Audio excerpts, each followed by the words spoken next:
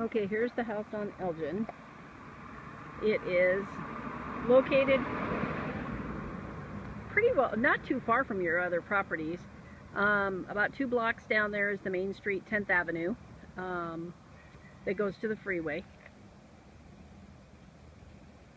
It's quite near the one of the alternative high schools, so there are some ball fields and things that are close by. Some trailers across the street. Some newer apartments, kitty corner down there. Commercial hair salon across the street. And another trailer here. So it's kind of a mixed bag neighborhood, but not bad. The yard still has some green. I don't see any trees laying on the house. That's a good thing. Long driveway, so there's lots of off-street parking. Appears to have vinyl siding. The roof appears to have a few missing shingles, but doesn't look like it's peeling badly. This looks like it's a parking area, concrete parking area. It sure looks like it would be easily set up for a carport or something like that.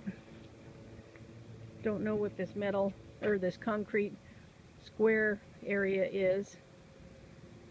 Could probably set up a dog run or kennel or fencing or there or something. Here's a gas meter here. This wooden area under the window appears to be a little bit bowed. Not sure why, but appears to have vinyl windows throughout. This does open onto the alley back here. So technically you could park off-street back here as well. So again, here's the alley. There's a section of fence here that's removed.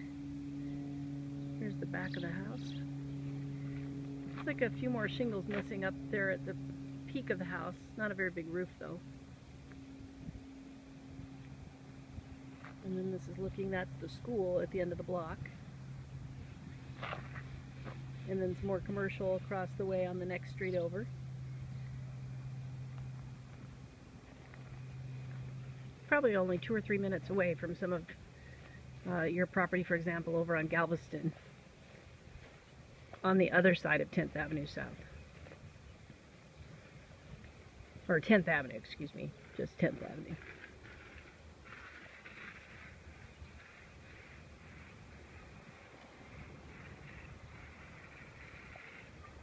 Okay, again, the long driveway here. And a pretty good sized front yard.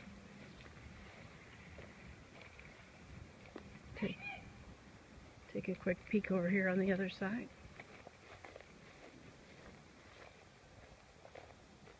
Here's the side yard.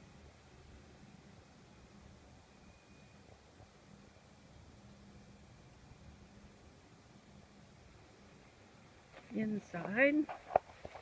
Power is off, so I'll do the best I can with the light that I have. It has tile here at the entryway. Living room here, and again it appears the windows have all been replaced. Window wall unit, air conditioner. I imagine they probably had a dining room table here on this wall, but I'm not positive. Kitchen is straight ahead. Looks like the cabinets could use to be repainted, but does not have popcorn ceiling or anything like that. So that's good. The vinyl in here, of course, needs to be replaced. To the left here, we have a bedroom. Flooring has been removed. It does have a vinyl window.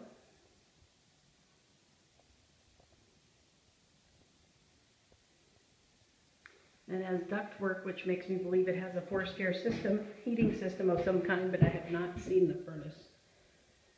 Could be in the crawl space. Look in here and see. Just a regular closet here.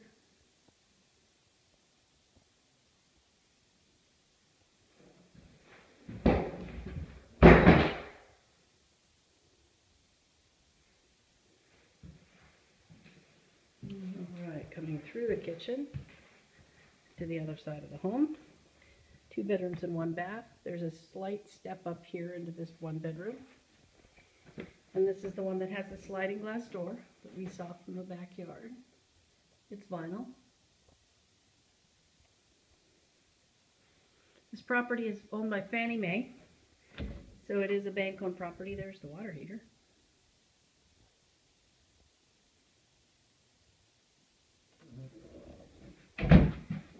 It has just gone into investor status just a couple days ago. So it appears to be available